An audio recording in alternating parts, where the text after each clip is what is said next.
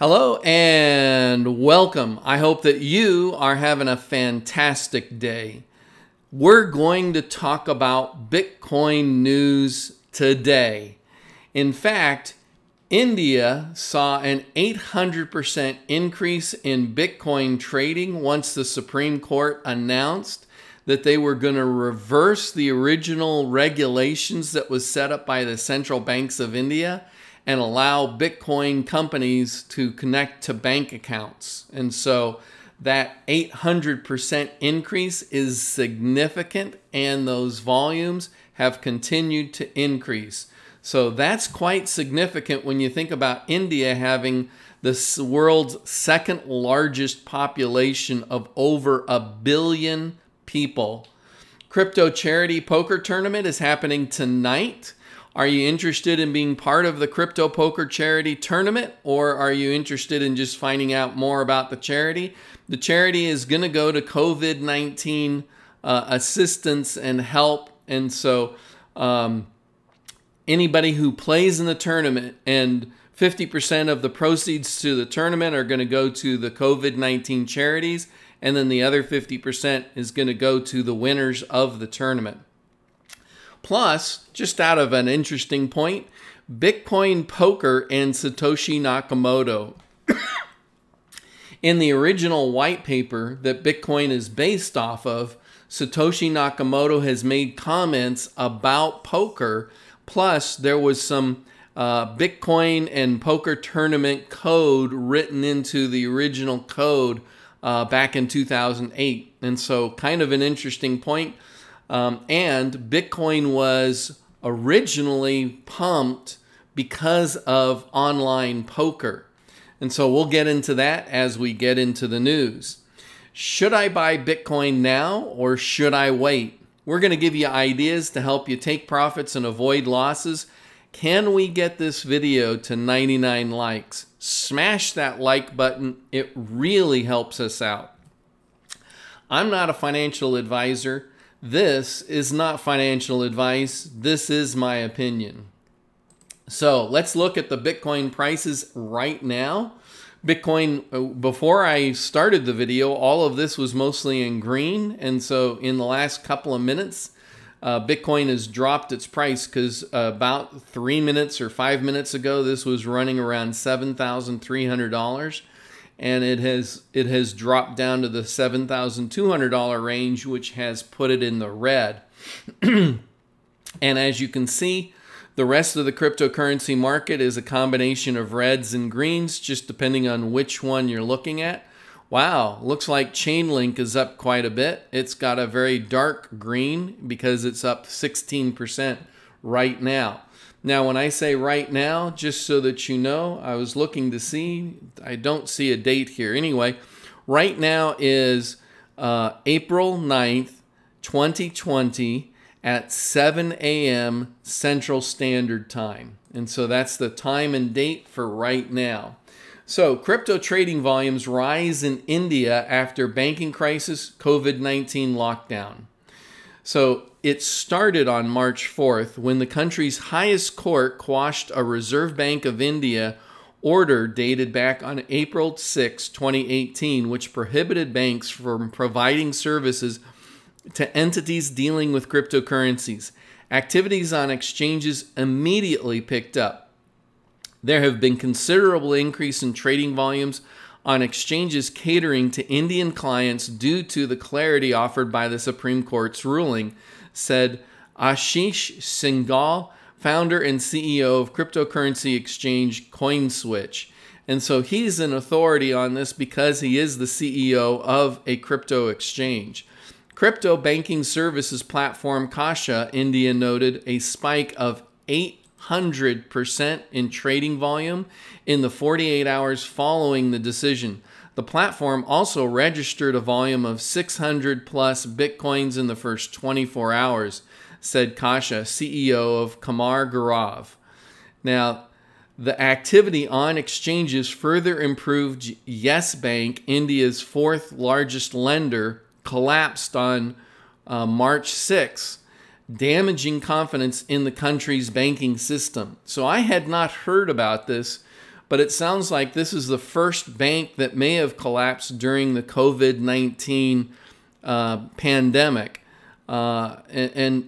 Hearing about a bank collapse is a terrible thing, because that's wiping out lots of different people's accounts, lots of people's investments and money and savings and checking accounts. I mean, that's a bad thing for a lot of people. I'm not familiar with Indian law. I don't know if they have any kind of FDIC insurance like we do in the United States that protects people's bank accounts in the event that the bank goes belly up. They have that insurance to go to try and get their funds.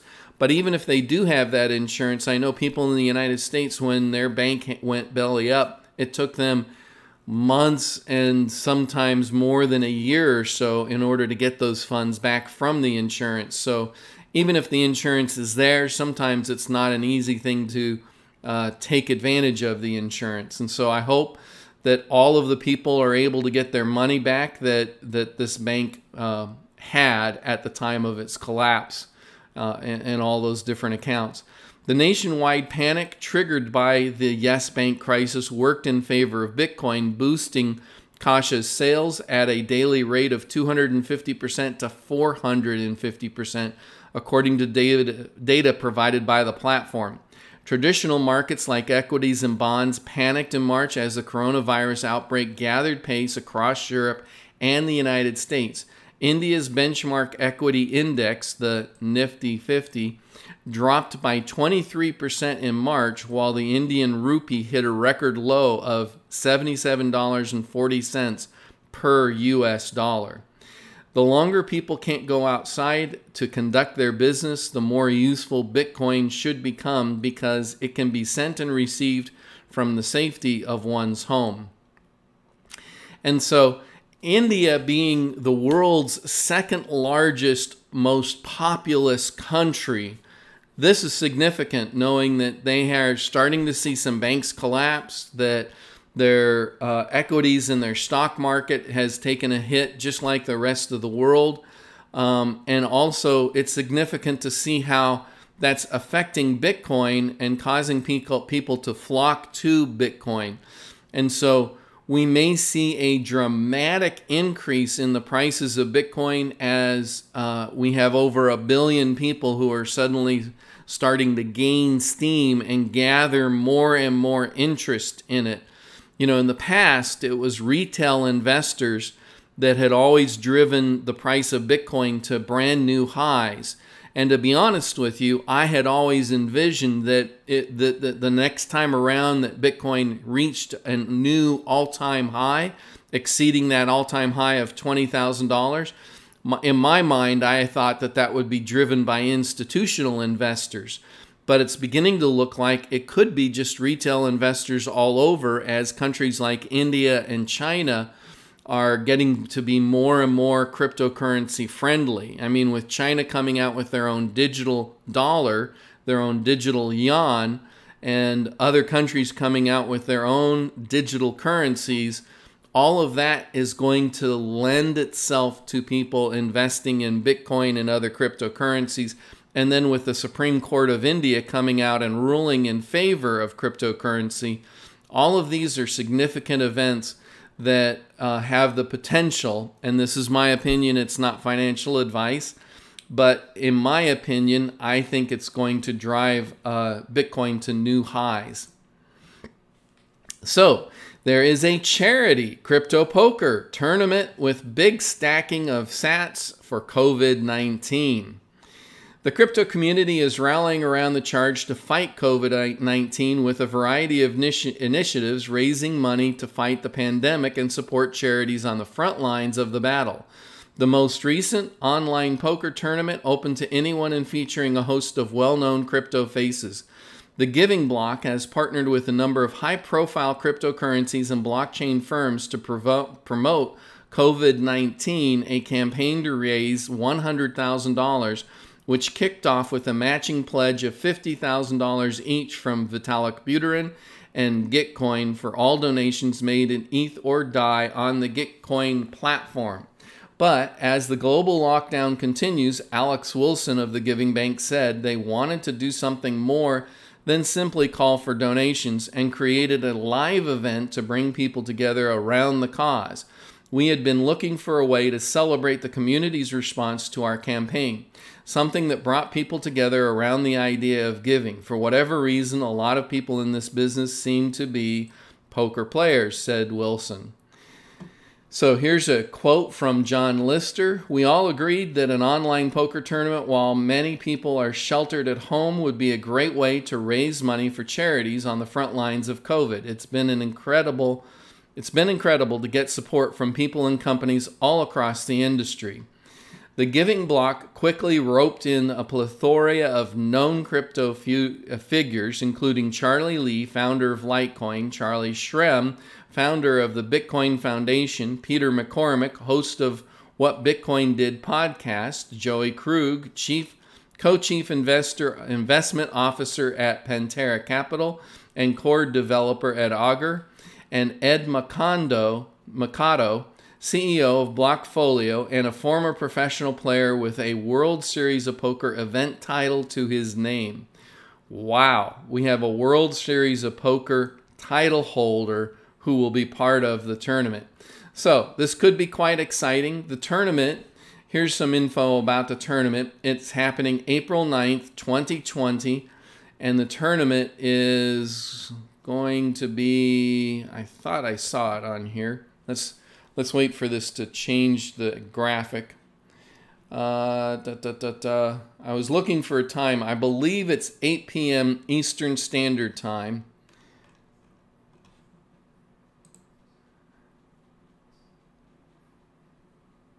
Let's go to tournament details. That's I know I saw it here. There it is. 8 p.m. Eastern Standard Time, 5 p.m. Pacific Standard Time. And if you're somewhere else in the world, of course, that time will have to be adjusted to your location.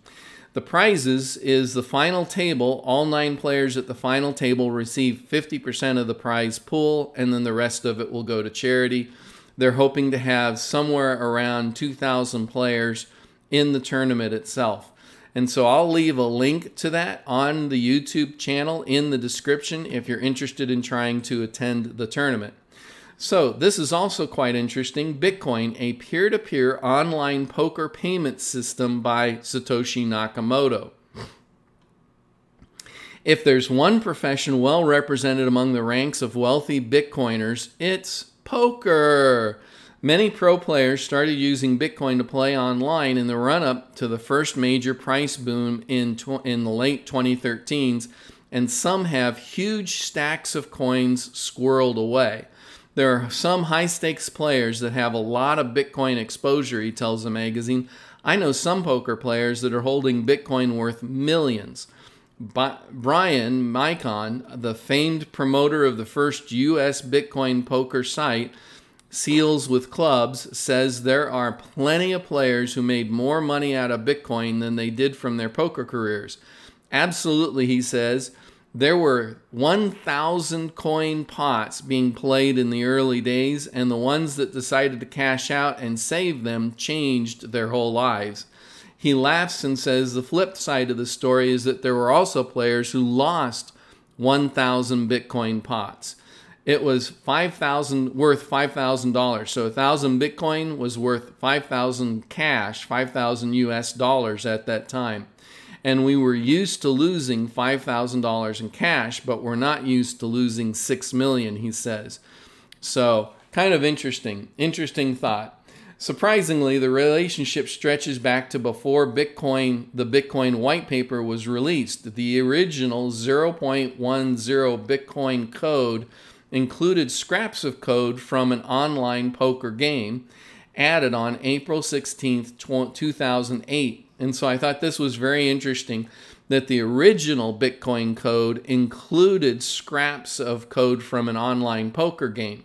It raises the intriguing possibility that Satoshi Nakamoto may have been a poker player or at least a poker programmer trying to find a way around the laws introduced 2 years earlier that banned financial institutions from dealing with online gaming sites. And so the article goes into some more detail. Of course, I'm going to leave a link below in case you're interested in getting more information. In the meantime, I want to thank you for listening and watching our video today, and I hope that you have a fantastic day. In the meantime, how can I be of service to you? Do you have any questions or thoughts? Please leave them in the comments below. And always like, subscribe, and hodl.